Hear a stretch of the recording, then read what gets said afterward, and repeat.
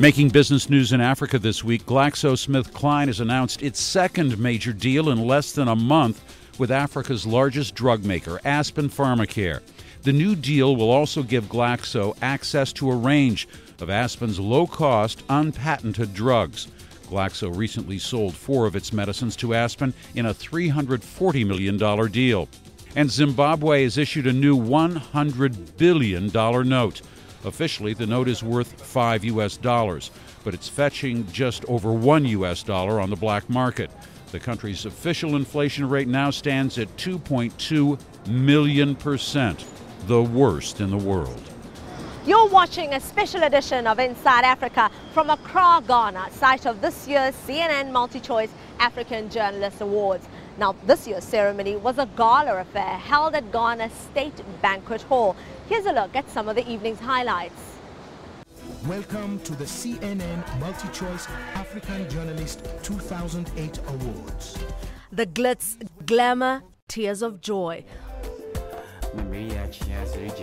But this isn't Hollywood, this is Africa. And journalists and high-profile guests took center stage. The awards are in their 13th year and have gained prominence and prestige. The competition received more than 1,900 entries from a record 44 countries throughout the continent. I see the awards as a source of inspiration for journalists across the continent. They represent excellence and quality and recognition of that quality. What I've realised is the real difference that they make for journalists in Africa, because it gives you something to aspire to. We've seen people come through the awards whose careers have improved simply because they've got that pat on the back from their colleagues. Journalists need to celebrate themselves, be celebrated, be encouraged, be supported. This is a difficult profession on a difficult continent.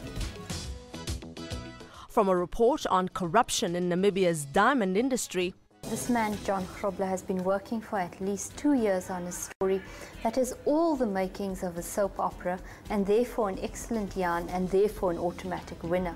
I decided to make a film on the HIV/AIDS situation in Zimbabwe. A compelling documentary on HIV/AIDS in Zimbabwe to an unsafe bridge in Nigeria. Now the vibration gets intense each time a heavy-duty truck drives past, a heavy-duty truck or a lorry. As a matter of fact, 2 weeks after the story was broadcast, our Nigerian government awarded a contract to a company to look into these maintenance problems. Therefore, it's a contribution to save lives. Sehum Tahai of Eritrea, who was jailed in 2001 for a critical article he wrote for Satit newspaper, was recognized for his contribution to the fight for press freedom on the continent. He is still in prison. We want Shaye to know that he is not forgotten. The finalists' work was varied and the judges' task tough. Not everyone walked away with an award, and in the end, only one was named African Journalist of the Year. What set the winners apart from hundreds of entries? Up next, 2 of them tell us about the work behind the honor.